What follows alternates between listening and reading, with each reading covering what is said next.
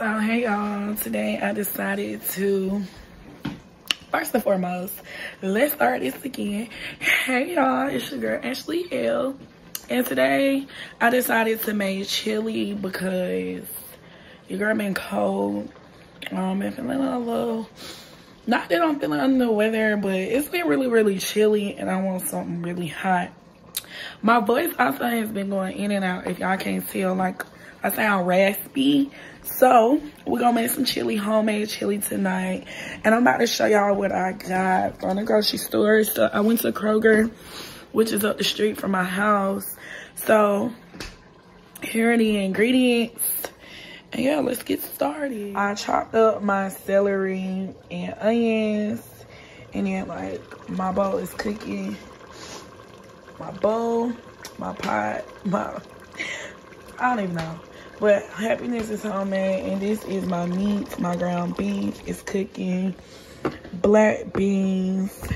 I got tomato paste, tomato sauce, sour cream, which I need to put inside the refrigerator. Y'all, I like M&M's. That's the plant in the bag is dead, but okay. So moving along, got another thing, another can of tomato sauce. So 2 cans of tomato sauce and 1 can of tomato paste. Black beans, kidney beans. Some okras that I'm gonna cut up because they're not chopped, they're whole. Some cheese to go with the sour cream. Some chili pack sauce, so I'm gonna put this on top. And then some carrots in here. And I also got like rotel for like tomatoes and like kind of like some green stuff.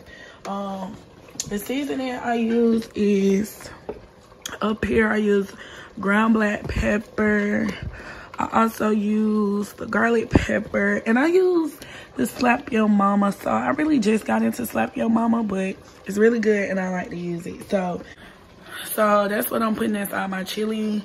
I'm gonna show y'all how the chili come out, just the final product, and I'm gonna do like a test run for you all. So I'm excited because your girl been wanting something good, and I always go to Wendy's. Wendy's always has some good chili, so your girl gonna make homemade chili. When I do cook, I can cook. So yeah, that's my little recipe, what I got, and we gonna stick to it.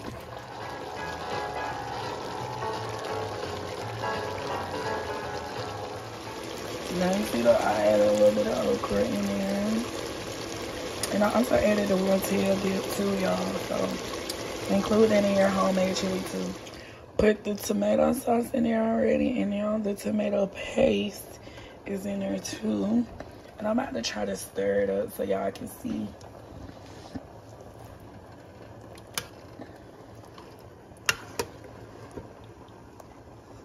I got my okra in here as well.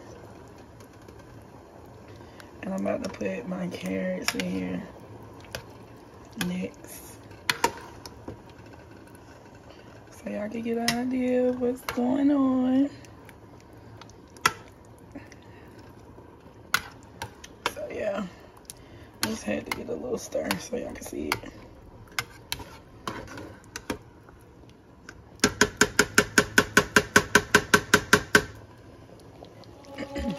So y'all, this is the last part. I put the chili seasoning mix in here. I'm about to stir it up.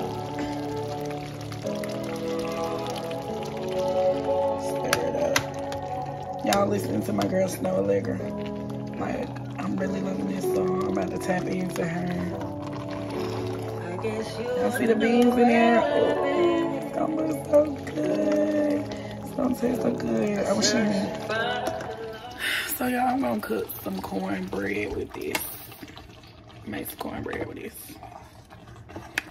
So I'm gonna let this simmer and sit for like 10 minutes, and then I'm gonna eat. Y'all. So I made my chili. It's a big pot, but we're gonna work with it. I'm gonna be munching on this for like the next 4-5 days. Check y'all later, and thanks for tuning in to my homemade chili mix bowl. Well, hold on. I gotta show y'all the finished product. Here Here's the finished product, y'all. It looks so good, and it's gonna taste really, really, really good. Deuces.